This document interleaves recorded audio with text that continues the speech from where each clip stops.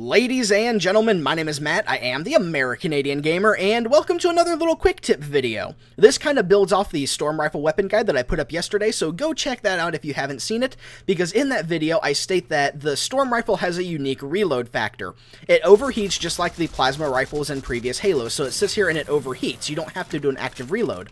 Well, while it's overheating, you can perform other actions. You can sprint, you can use armor abilities, and you can do pretty much anything while it overheats. So I can see here I can use an armor ability while it cools down, and then all of a sudden I can fire the weapon again. I don't have to actively reload it. The venting is automated.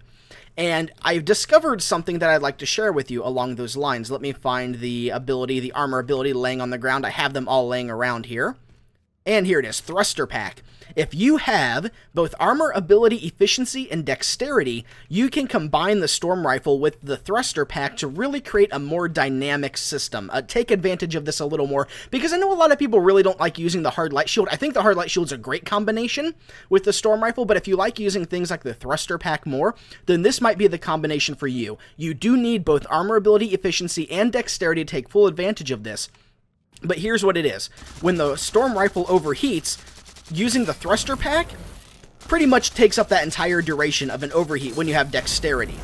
And when you have armor ability efficiency, you almost always have the thrust when the weapon overheats. So you can just sit here and keep overheating and thrusting, and you can just keep moving, and you don't have to really worry about your reload as much. And this is something that really takes advantage of that strength of the Storm Rifle, of not having to worry about doing the reload, not having to worry about getting caught without any ammo. So you can keep this up as long as the Storm Rifle has ammo, because thanks to AA efficiency, you can really just spam the Thruster Pack. So this is a really, really good combination if you really like using the Storm Rifle and you like using the Thruster Pack. It's something I recommend using if you're not a fan of the Hard Light Shield. I myself prefer the Hard Light Shield because it lets me use other perks, but the Thruster Pack with AA efficiency and dexterity and the Storm Rifle is a really good combination that I suggest giving a shot. Every time it overheats in the middle of combat, thrust to a different location, and then just unload on the person. That's all you have to do, and the best part about it is, let's say, let me find my Storm Rifle laying over here.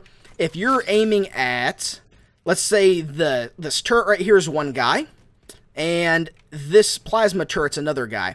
So if I'm shooting at this guy, and then my Storm Rifle overheats, and I thrust, I can turn the camera as I'm thrusting, then I'm looking at this guy.